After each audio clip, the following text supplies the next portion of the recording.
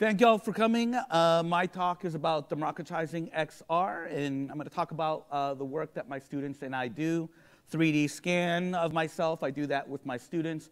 I'm a digital journalism professor. You know, journalism is not something you would think about when we think about immersive, but I focus on emerging technologies that are different from the printing press, which a lot of my colleagues may be, defined by. For us, we're looking at different types of printing presses that are coming out every month, if not every week, and trying to test out whether or not these might be the disruptions we've been looking for to change how we create these stories to stay relevant to our communities and inform our diverse communities. My job is to look at these technologies and try to figure out how might we use this for journalism, for nonfiction storytelling. A couple years ago, 2017, I was part of an ethnographic study with Google, and they looked at immersive, and they talked about the shift from storytelling to story living. I want to kind of talk about this concept because 2 years later at Oculus Connect, they talked about that, storytelling to story living. There's some audio with this. She's talking about Vader Immortal and how there is a shift from storytelling to story living, right? I was in the audience and I was like, oh my God, they quoted our quote. Storytelling to story living. Perfect timing. Right, the shift from storytelling to story living. But there's something that's a challenge with our industry, which is most of the storytelling, AKA story living, are first-person shooters, which are phenomenal. But that seems to be our biggest note to tell.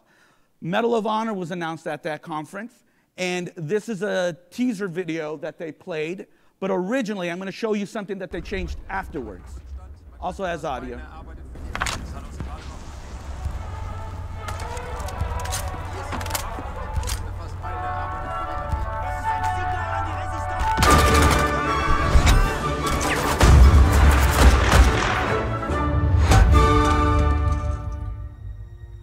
Can someone start the timer so I can see my guide? Now, it's awesome, it's hilarious, it's very cool. Medal of Honor is one of the best games ever. It's a first-person shooter. Who can disagree with fighting Nazis, right? Kill the Nazis. But in the original trailer, that wasn't a pan that they threw, it was a knife. Now think about that in VR space. What are you gonna do with that knife? You're gonna sneak up to a Nazi and slit his throat. That's pretty graphic. Again, I'm not clutching my pearls because I'm a conservative against video games or this stuff, but it's something that we often do in this space. Earlier this year, was it? Yeah, March of this year, this tweet went out. This incredible independent developer shared this physics that he has done. It's amazing, but it's also extremely graphic. He even said he worried about it a little, about how graphic it is. It is amazing. That is difficult to do, but is this what we want to do with this new skill set, right? And so I tweeted a response that said, this is the future of VR if we don't bring in more diverse creators. Let me tell you, the industry got pissed and yelled at me and cussed me out and said, you're an outdated professor. You bet you never done any immersive stuff. Whatever, I've been trolled before. So I responded and reminded them, like, let's not kid ourselves. You know, killing zombies, killing Nazis, red-shaped people like those other games.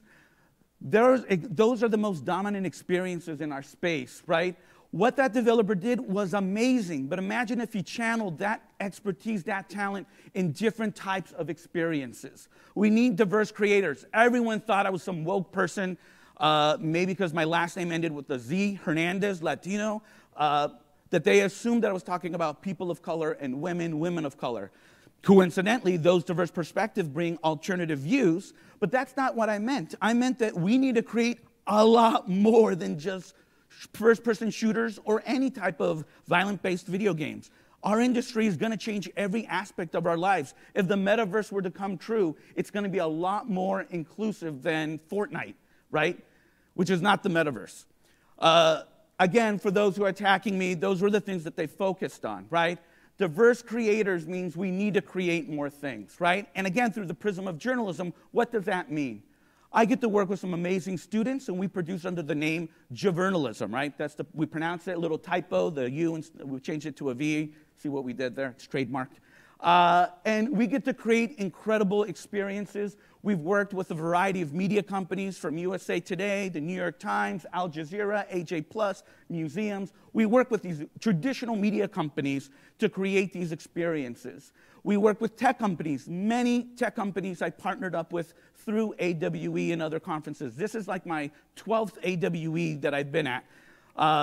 And we get to collaborate, and a lot of people donate equipment to us, software, support in a variety of ways, and we produce experiences, nonfiction experiences that win awards. We've won 2 Webby awards, a Shorty award, all these different types of awards to showcase that there's a lot more than immersive storytelling than murdering something or being in a first-person shoot-'em-up game or whatever experience that we are generally routinely coming up with. One piece was about climate change, about the Salton Sea, which is the largest lake in California, which is dying. We talked about the science of the sea and why there's fish die-offs, or how kids are getting asthma because the playa is being exposed, or how the indigenous community that was there before the lake is there during the lake, and the indigenous community is going to be there after the lake is gone. How are they coping with that, right? We did a piece on deportation. We here in the States hear about people being deported. What does that mean in their reality when they're kicked out of the country and they land into another? We put our 360 cameras right at the turnstiles. When the U.S. is behind you and Mexico's in front of you, what awaits you? We profiled people who've been deported, who've been separated from their families, a pastor who was deported, but his American citizen families deported with him to open up a church, American veterans that served in the military that were later deported, right? Humanizing this kind of perspective. But we've done it in traditional journalism, meaning traditional journalism is the reporter goes, parachutes into a community, gathers the information, leaves, and tells their story. My students and I, we do something that I call a community collaborative journalism project, where instead of us parachuting in, we partner up with communities, underserved, underrepresented communities, like the housing insecure in Los Angeles. I managed to kind of save some money, buy 360 cameras, the Gear 360 cameras, and come up with kits that I use to train members of the homeless community and then let them have those equipment. So we asked them, we showed them what this technology can do, and then we said, what story do you want to tell? Don't let us decide. You tell us what you want the world to know, and we will help you tell it. And so we created a variety of different stories, including one of my favorites is Tim and Daisy. They were a couple. They had been dating for 4 months, and they wanted to talk about what it's like to fall in love while homeless. How do you foster intimacy in a relationship when your life is so public on the street? That is a story that no journalist would have thought of, but this community wanted to express. Lots of different stories. We also used at that time, this is 2018, Snapchat Lens Studio. We hijacked that platform, not to make, filters for our faces, but we did photogrammetry of homeless dwellings and other items that was important to them, brought them into Snapchat, and made AR experiences. Here's a screen capture of Jennifer's tent. She was homeless in Echo Park. She's in transitional housing, last we heard. Hi, my name is Jennifer. I'm going to show you how homeless people live. This is an augmented reality, audio-driven, interactive infographic where you can click on the blue dots for a hotspot to do a virtual tour. But what's really cool is that we use this model as a portal where you can crouch down and step inside and hold presence with their home. This aspect decodes what it's like to survive on the street, and let me tell you, I could not do it. This gave me a better understanding on how people survive. This is a community that we in Los Angeles and pretty much anywhere in this country are trained to not make eye contact with. But we use this shiny technology to get you to look, to get you to engage, and get you to see them differently. That led to a bunch of projects. We won Best Journalism Piece of the Year by the Society of Professional Journalists. Out of all the journalism created by students that year, ours was the best of the best. So I'm a proud papa, proud professor papa, papa professor. We've then worked with youth and foster care. Again, getting camera equipment, beg, borrow, never steal, get equipment, put it in the hands of communities that are often left out of these great innovative moments, and ask them, what story do you want to tell? Trained them, gave them the cameras, they keep the cameras. We did this piece, as we talked to them, we found out that when you're separated from your parent, you get a teddy bear. And for some in the older generation, that teddy bear is a positive thing, something that helped them stay innocent as they were going through the foster care system. But for a younger generation, we found that the teddy bear is a symbol of the moment you were taken away from your parents, a traumatic moment. So they hate the teddy bear, and we heard that there's a part, we couldn't find it, but there's a part in the court spot where kids toss their teddy bears onto the roof. We couldn't find it, sadly. But what we did was we did a photogrammetry. I don't remember. I think we may have used the HP Z-Cam 3D thing to capture Jenny's teddy bear. And again, using Snapchat, working within the 4 megabyte limit, created this interactive AR piece. This isn't, I'm at a private university. You may have heard them in the news that it's so great that people are trying to bribe their way in there. I'm not getting Aunt Becky money trickling down to me. It's me and my students trying to work within our very limited resources and figure out how might we use this technology in ways that our industry, the immersive industry, and the journalism industry are not thinking about. So we're prototyping it and making it up and inventing these pieces together. Even during COVID, we did this remotely. I taught and trained survivors of domestic abuse over Zoom, shipped them cameras. They shared their stories with us. And in this particular case, they filmed all the pieces themselves as best they could. And then we edited the pieces to capture what it's like 2 years out, 5 years out, 20 years out from an abusive relationship, how these women keep moving forward and surviving and thriving. This semester, we are working with Words Uncaged. These are folks that are formerly incarcerated, back into reentry, how they're adapting into society. My students are deep in production with that now. Students who are working with someone who was released 5 months ago. How is he dealing with it, right?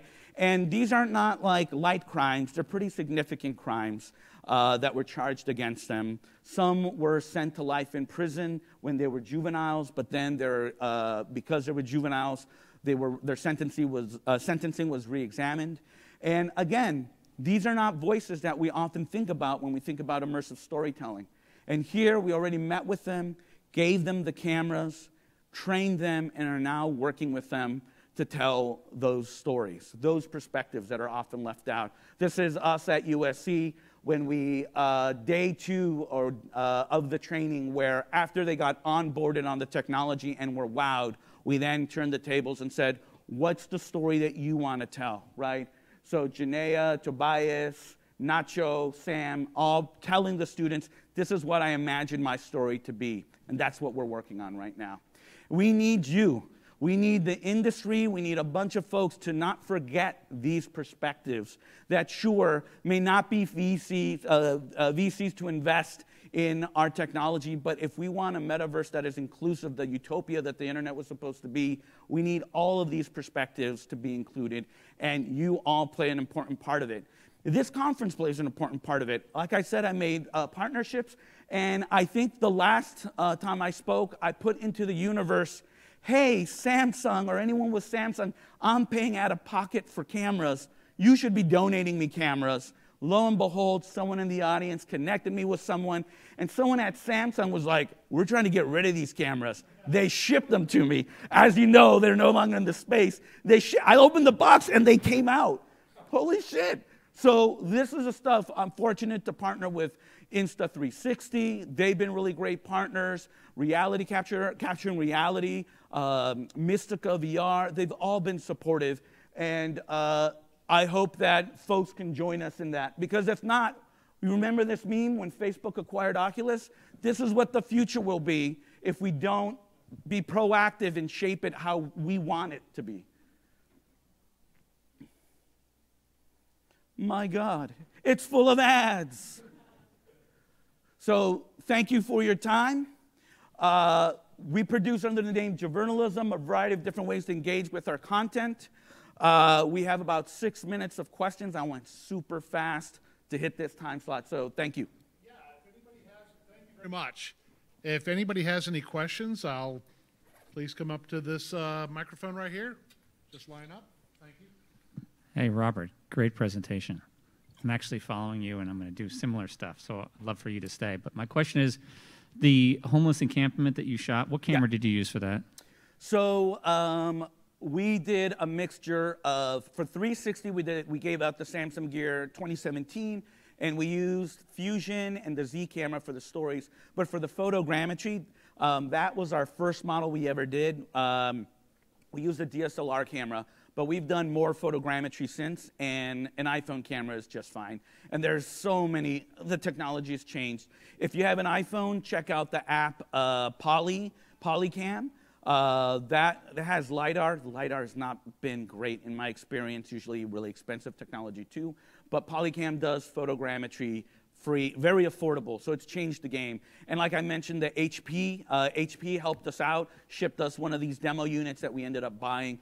$500 camera that you hook up to your monitor. You literally rotate the item underneath. It edits out your fingers and optimizes a 3D model for you. And this, when you went into the tent, was that just with a regular camera? That was a 360 photo, right? So think about it. So you just captured the photo, and then you, well, how did you make it spatial where I could walk into that? So photogrammetry to make a 3D model. Yeah. Optimize the hell out of it, because normally those are gigs. Yeah. And the whole thing had to be under 4 megabytes. Yeah. We go Snapchat the idea, and they're like, Professor, we love it. It's never going to work. But my students didn't give up. We optimized the hell out of it, and we took a 360 photo. Originally, we wanted to do a 360 video, but we just couldn't really do it. Hold presence with Jennifer in her space. We couldn't pull it off. We actually did one with Angie in the car, a little pixelated, but with the tent, we opted with a photo. And it's actually really simple. There's the model. There it is. You take the sphere. You put it inside the model, and so instead of going into an empty model, you're sticking your head into a spherical photo. Awesome, thank you. Yeah. Hi, thank you. That was great. Awesome. I think what you're doing is amazing. I was wondering what you think, from your perspective, we need to do differently this time around to make sure that these kinds of people have access to the technology and can share their stories differently from the internet of today. There's like a million touch points to answer that question. One that I've seen as I've been in this space at this conference, see the demographic shifts, but I've also seen the rewriting of history that often excludes women. Someone sent me the book of the definitive history of VR. They excluded Nani de la Peña. How the hell do you not include Nani into that space? Whether you agree or a fan or not a fan. I've been trained by women. Christina Heller, who's the CEO of MetaStages, she taught me how to stitch the 360 video for the first time. She onboarded me into this space. So one, we can't rewrite history just because someone discovered it. Some dude discovered that, hey, Meta sounds like something I want to get in on. There's been a lot of people working in this space. I'm writing the coattails of many of you and those who've been here for decades. Don't rewrite history. Don't exclude those voices. And when you hire people, just the nature of hiring them and putting them in the room will change the conversations and perspectives, right? That's a huge act. Sure, you want to hire people that went to your same school, that went through your same background, but you're not going to get diversity in that kind of respect. So really that culture. And two, sometimes it's hard to hire folks or find them to take a chance to apply for you because they've also been burned in other companies that they may not want to go to a company that's not diverse. So if you're aware of that, proactively recruit, bring in the community, bring in an intern, empower people so they can shape the content and the impact that your work does. Can I go? Okay. Last one. Yes, thank you. This was extraordinary, and thank you so much for all the work you do. I've long volunteered with foster care, child trafficking survivors and organizations, so I was curious on one hand, like, because that's included a lot of media work to tell survivor stories. I was curious if you partnered with any specific organizations to do that, and also were there any plans to kind of aggregate it out to help other cities do something like this? And I was just on a panel with Nani for South by Southwest. Awesome. I love that shout out too. Thank you so much. Typically, journalistically, we call sources and say, do you want to get on board? right? Or they let us jump in the room, capture stuff, and then leave. But the point of the community collaboration is to treat each other as equals. So I can invest time to get credibility for the community, but for the homeless, for example, they're tired of the media, and they're tired of being treated like animals in the zoo. So we went through nonprofits for each one of those organizations, through a nonprofit that understood what we were going for. They may not have fully understood it until they saw our work, but they understood our intent on how we were going to train and listen. You can't be exploitative. You can't be voyeuristic. It is, hey, this is your story. I'm here to help. Let me give you some pointers. Let me help. But it's you're defining what story you want to tell to the world. And so we've done that, and it's a really collaborative process to do each piece. My class, students sign up. I warn them before they register, hey, this class is jazz hands. I'm going to cuss.